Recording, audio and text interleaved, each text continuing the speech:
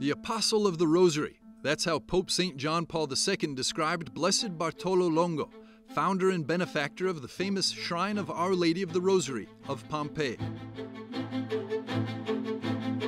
This year, the shrine is celebrating the 150-year jubilee of the arrival of Blessed Bartolo in the valley of Pompeii. Ecco, ritornare all'esperienza di Bartolo Longo a distanza di 150 anni.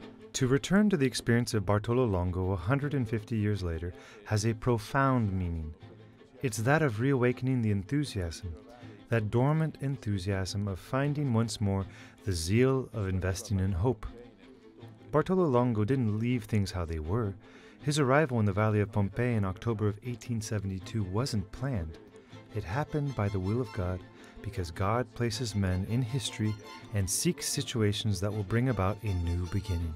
Che porteranno ad un nuovo inizio. The new beginning for Blessed Bartolo Longo was marked by his conversion back to the Catholic faith, a faith that in the 1860s he had abandoned during his university years in Naples. Under the influence of friends and professors, he had fallen into the world of Spiritism and the occult, adhering as well to the anti-clericalism so common in Italy during those years. Bartolo Longo è stato un profeta. Bartolo Longo was a prophet. He is, for us, a prophetic figure, an anticipator of the times. We read about his life, his writings, and we realize that there we can find so many useful examples also for our existence. Today, we are experiencing so many crises. I'm thinking of the dozens of conflicts in the world, the violence that appears to dominate social and even family relations, the indifference towards the suffering of the most fragile. Bartolo Longo was an anticipator, a prophet of non-discrimination, of inclusion. But Bartolo Longo also lived in difficult times, and he confronted them with the strength of his faith and hope in his heart. E li affrontò con la forza della fede e la speranza nel cuore.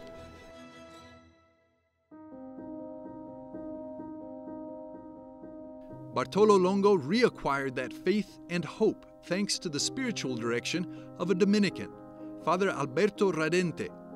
Due to his encounter with the order of preachers, the Dominicans, the future blessed matured in his Marian devotion and his prayer of the Rosary. In 1871, Bartolo became a third-order Dominican. Possiamo dire che nel Rosario We can say that in the Rosary, with every Hail Mary, Bartolo Longo had in his heart the full confirmation that he was on the right path. Without the Rosary, there would have never been May 8, 1876, when the first stone of our shrine was placed. Without the Rosary, there wouldn't have been May 8, 1887, when the painting of Our Lady was crowned. Without the Rosary, there would not have been built a new city that was then established as a civil municipality in 1928. nel 1928. The arrival of Blessed Bartolo Longo in the Valley of Pompeii took place in 1872. He came to Pompeii to take care of some business affairs for the Countess Mariana Farnanaro de Fusco, who possessed a large part of the Pompeian estates.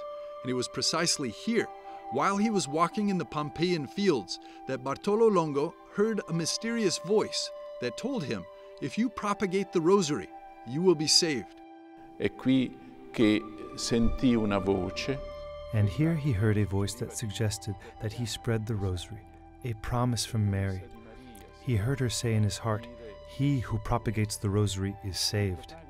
And from that intuition, from the spark, were born the shrine and the works of charity, and a city arose around the shrine and the works of charity, the new city of Pompeii. And that moment, 150 years ago, became history, and it is the story that we're living today. Ed è la storia che noi viviamo ancora oggi. And here in a valley that at that time had around 1,000 inhabitants, Bartolo Longo founded the Shrine of Our Lady of the Rosary of Pompeii. Quando Bartolo Longo giunse When Bartolo Longo arrived in October of 1872 in the Valley of Pompeii, he heard that interior inspiration. If you seek salvation, propagate the Rosary. It's Mary's promise. Whoever propagates the Rosary is saved. The young Longo who arrived here at Pompeii was a man like us. Certainly he didn't fully comprehend the meaning of those words, but his heart told him that that was the will of God. And he didn't do anything but put it into practice, as the Virgin Mary did, and he promised to stay in Pompeii to propagate the Rosary. A Pompeii per propagare il Rosario. Bartolo Longo was beatified by St. John Paul II in 1980, becoming the first layperson belonging to the Equestrian Order of the Holy Sepulchre of Jerusalem to be beatified.